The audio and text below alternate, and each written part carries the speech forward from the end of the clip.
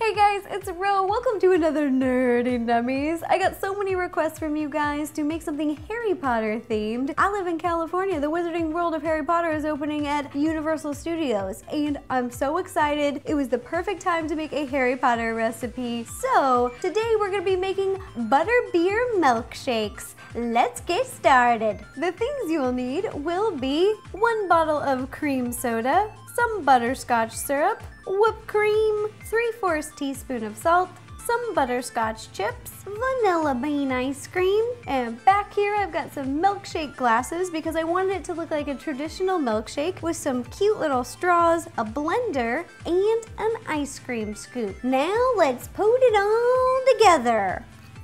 Boop. Time to make these wizard milkshakes. This recipe is good for 2 milkshakes for 2 people. I put both the milkshake glasses into the freezer so that they would be nice and cold when we serve our milkshakes. We are gonna be mixing everything up in a blender. This is a very easy mode recipe, easy and delicious. We need 1/2 cup of butterscotch. Before I pour it, I'm gonna spray it so that the butterscotch will slide right out.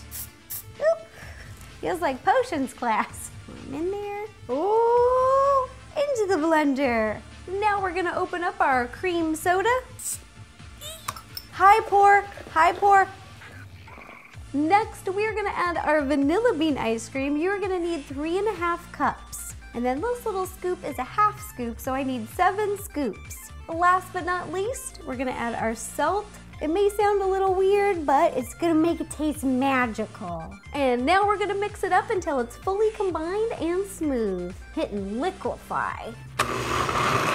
There we go. Our milkshake's ready. I took the glasses out of the freezer. They've chilled, they're nice and cold. Just gonna give them a little bit of decoration.